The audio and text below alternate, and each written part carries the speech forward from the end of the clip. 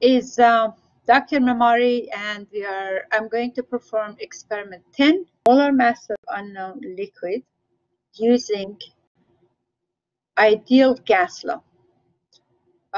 When we talk about gas laws, there are Boyle's law, Charles' law, combined gas law. We have Avogadro's law. We are in this part of the experiment, we are only using the ideal gas law in order to identify molar mass for unknown liquid, which we have to first change it to gas and assume that is going to behave ideally when it's a vapor phase, and use the ideal gas law in order to find the molar mass. So in order to find the molar mass, we need the pressure. So basically PV equals nRT. So we need the pressure based on the setup that you are going to see in this experiment. The container is open to environment. Pressure inside the flask is going to be equal to pressure outside of the flask. We are going to measure the volume, which is the volume of the gas. R is a constant value for ideal gas laws, value 0.08205 liter ATM mole Kelvin.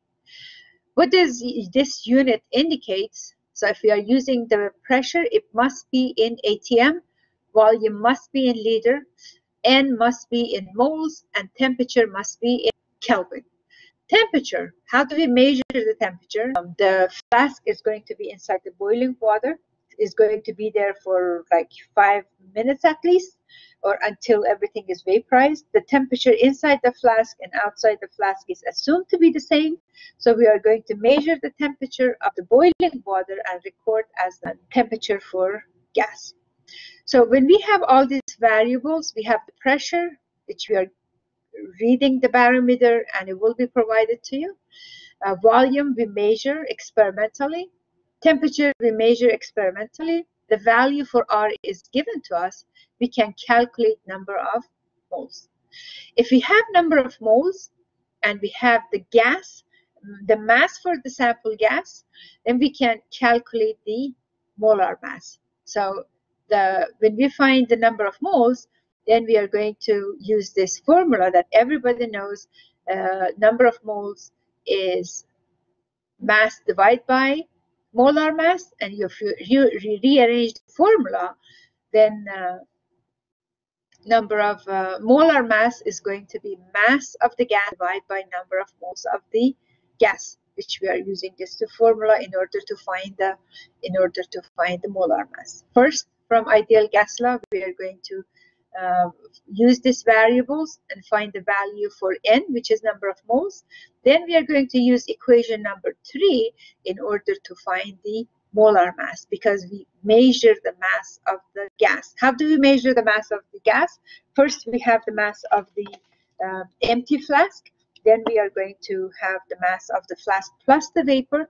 We subtract the values and we get the mass for the gas inside the flask, and we find the molar mass.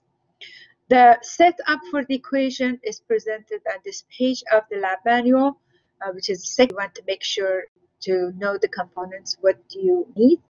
You see the flask is all the way into the hot water, so we measure the temperature of the hot water as the temperature of the gas. And since it's open to the environment, we measure the atmospheric pressure, and we say it's the same as the gas inside the flask. Now, to follow the procedure, you have the lab manual that you purchased from Vital Source.